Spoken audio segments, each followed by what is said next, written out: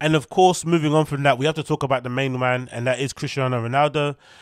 He keeps causing us absolute nightmares as Man United fans. We can't seem to tell what's actually going on at the club.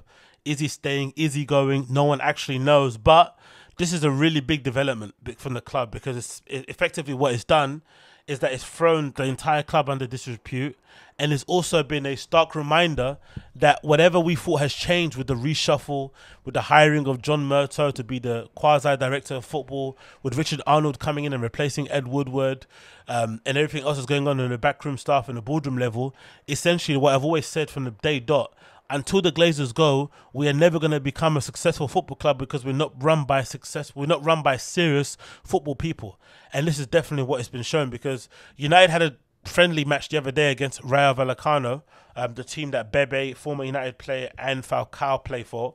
And during that game, Ronaldo played, surprisingly, because he hasn't trained that much and he's been kind of MIA on this whole like sickness leave thing going on. You know, he had something wrong with the family, but effectively his agent's been shopping around to different clubs and no club is basically bit. But he effectively had to come back finally to United. He trained for a couple of times, I think, played against Rayo Vallecano only for the first half because obviously he's not match fit. And then at half time he left the stadium. Now, at the time that this happened, the brief from the club was that many other players did so, and also that he was given permission and there's nothing wrong. But a lot of fans were basically noticed that he kind of left the match, at half time, because a lot of the fans were waiting outside the stadium. He obviously stopped to give, autographs, take pictures, which was nice for him to do. He didn't just storm off. But still, having a player as senior as Ronaldo decide to leave at half time is definitely not good for the club morale. It's definitely not good for the club unity, and definitely not good for the new manager Erik ten Hag if he wants to try to bring the dressing room together. And considering all the issues that we've had with prior managers, with prior regimes, it just doesn't seem like this is going to be helpful to what Ten Hag is trying to do at this club. And I feel like now there needs to come a strong decision from up above, whether it's from the board in terms of enabling and giving Ten Hag the authority and the ability to say, hey, Ronaldo, you're not in my plans until you commit to this club, or it gives them the ability to maybe just rush this transfer forward and basically get him out of the club as soon as possible. Because I feel like having him around the players now, considering what Erik ten Hag is trying to do and trying to get the club back to where it needs to be and trying to build a good kind of club morale, isn't beneficial. He's too experienced, he's too old of a player to have, around the squad, on the bench, not playing. So the best thing to do would be to kind of send him to the youth team, let him train there, or just basically have him on ice until he gets a transfer out of the club, because this isn't going to end well. It really isn't. And again, like I said beforehand, this also proves that the reshuffle that we did with the boardroom members and the hiring of John Murtough and the promoting of Richard Arnold from inside, and them saying that Richard Arnold is nothing like Ed Woodward and da-da-da-da, this is not true. The same issues that we had under Ed Woodward's regime are still persisting, and basically goes to show that effectively the Glazers' ownership, we are unable to run like a football club, because I don't think this will happen at any other proper football club. They wouldn't have a player like Ronaldo essentially dictating what the club does in terms of trying to sign players, in terms of trying to convince him to stay, in terms of bending over backwards to do anything for him. Proper football clubs wouldn't do it. They'd look at it coldly. They'd look at it almost methodically, and just make a decision in terms of business, in terms of football, in terms of success and ability to win trophies, what makes more sense. And having an aging 37-year-old Ronaldo up front leading the line for this club, considering where we want to go, probably isn't a smart decision. But if you are going to have him, he has to commit and be on board with what Erik ten Hag is going to do, and basically be under the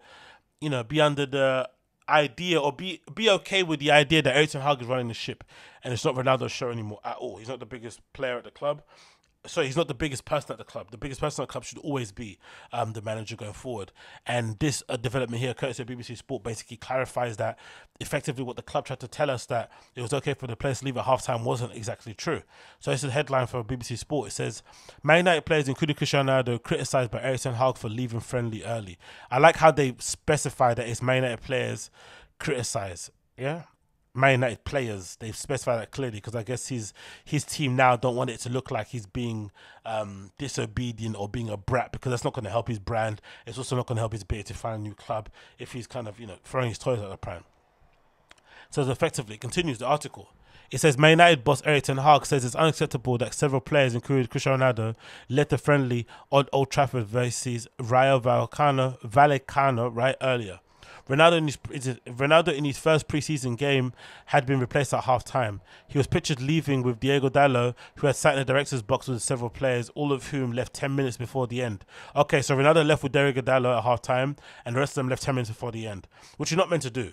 Think about it from your normal workplace. If you go for workplace drinks, you're not usually, I won't say you're not allowed to leave, but you feel bad leaving after one drink sometimes. Or if you do leave, you have to leave on a French exit type of vibe and pretend you're going to the toilet. But for the most part, if you're with your work colleagues, you try and stay until maybe the first person leaves or something, right? But you try and be a little bit social. So you imagine even for a football club, if you're going to attend a game, you have to stay until the end. You know what I mean? Until you're basically dismissed, you stay. But there's no like leaving at half time or leaving 10 minutes before. It doesn't make any sort of sense. It continues. It says, "We are a team, and that means you stay until the end," said Ten Hag. "It's unacceptable for all those involved." United drew the game 1-1 with Ronaldo unable to mark his return to action with a goal. The 37-year-old who returned to United last season has spells with Real Madrid and Juventus, is keen to move away from Old Trafford to pursue the desire to compete in Champions League, and he is allowed to miss the Thailand tour and the Australian tour for personal reasons, but basically because he's a big-time player, which is really bad as well. Erik has previously said, "Ronaldo is not for sale and remains in our plans." New signing Cristiano and Alessandro Martinez both featured for an hour against Rayo Vallecano in a game set up by Erik Ten Hag for the players who were not involved extensively in the Saturday's 1-0 defeat at Atletico Madrid in Oslo. United opened their 2022-2023 Premier League season at home to Brighton on Sunday the 7th of August, which is coming up this weekend. So yeah, personally for me, if it was up to me, I would cut my losses now and get rid of Ronaldo. I don't think we should be bending over backwards for a 37-year-old Ronaldo. It doesn't make any sort of sense going forward. If he has to stay, we have to basically get him to commit to stay and also get him to agree that Erik ten Hag is boss and what he says basically goes.